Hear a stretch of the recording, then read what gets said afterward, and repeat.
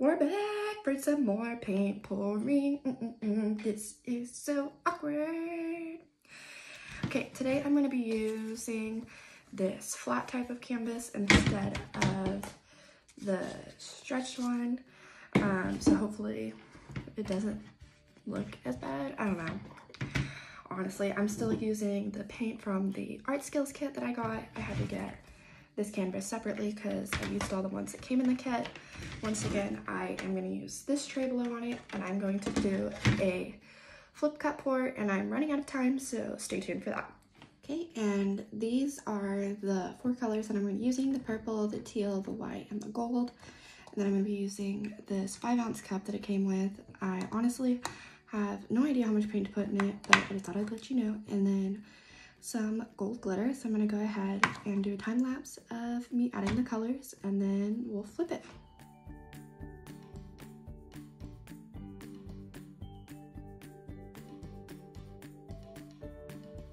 Okay, so I have this filled up to right of the first ridge on the cup, so like right in here. So I'm gonna go ahead and put this on top, try to center it, and flip it, and hope it turns out good.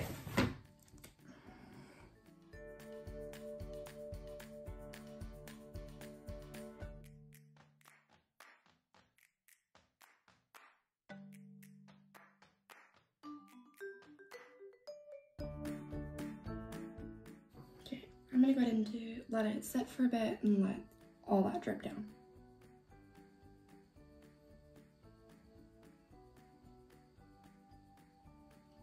Okay, so there's still a bunch of paint in the cup, but I'm honestly impatient, so I'm gonna go ahead and lift it up and see what happens.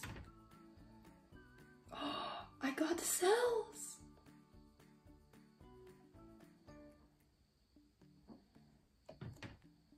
Look at that! Oh my gosh, it looks so good. This is the first one I've done that turned out good. I'm so happy. Okay, I'm gonna go ahead and do a close-up. That way you can see this pretty awesomeness. Look at how good that is right now. I'm gonna go ahead and tilt it in just a second and hope it stays looking cool. Okay, and to get the rest of the paint out of this, I'm gonna go ahead and use this little stick that it came with to get the rest of this purple and gold out, and I'm just gonna go ahead and put it along the edges here where I have a tendency to have trouble getting coverages in these corners.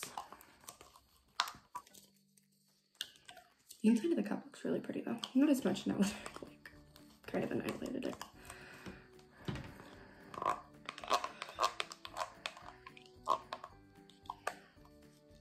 So I figured out with the silicone that I just simply wasn't using enough. I put like literally half that bottle that was left in this purple, so I just wasn't using enough of it.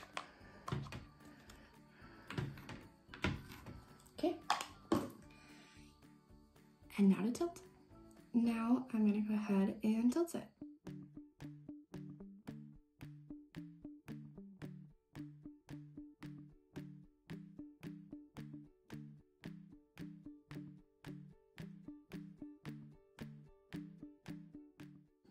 Okay, so I literally just got the blow dryer out to try to move the paint to get more coverage, and I don't have enough for even the blow dryer to move it. So I'm gonna go ahead and mix up some more paint in the cup and add it to the edges, and hopefully I don't ruin it because I'm honestly really in love with how it looks right now.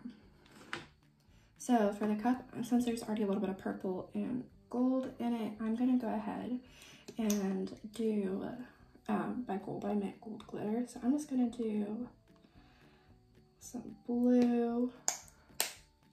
And I think there's enough gold in it as is right now, and then some white. This green that's in it is actually, I didn't put any green in it. It's from the blue and gold interacting. And hopefully this is enough.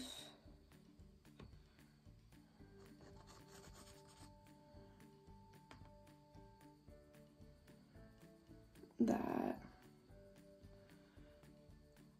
still looks cool. Fits the theme. Gives that extra coverage I need without completely ruining it, you know? Feel like that's not asking too much, but who knows?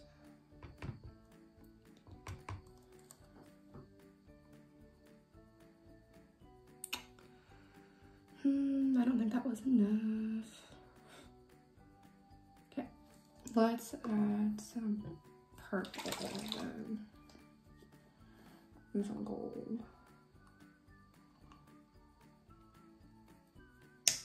I'm really bad at figuring out how much paint to put on these, honestly. It's kind of sad. I'll get there. It just wasn't tonight.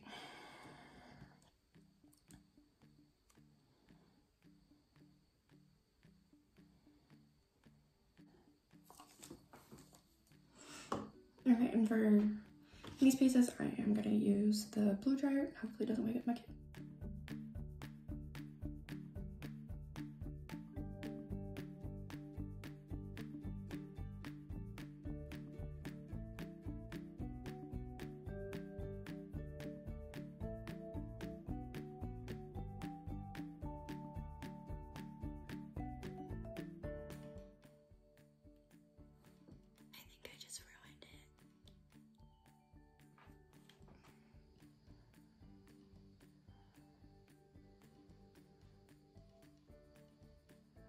So you can see where the gold was at in the middle and where the dry paint was underneath. And the paint that wasn't completely dry ended up coming up a little bit, but it was already kind of dry, so there's a lot of texture over in this area now. But it's just kind of one muddy blue-purple mess now. When I used my blow dryer before, like you saw in the time lapse, it didn't move it at all, so I wasn't honestly expecting it to just go over literally everything that I had just done. But yeah, that's it now.